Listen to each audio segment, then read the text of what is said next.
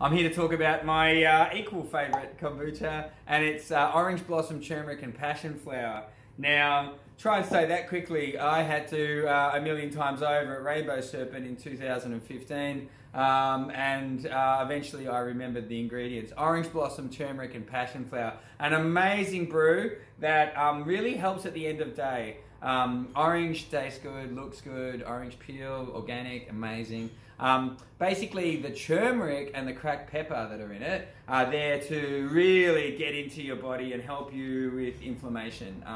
So we have a bit of a cult following in old people's homes with this one, but everyone suffers a bit of inflammation from now and then.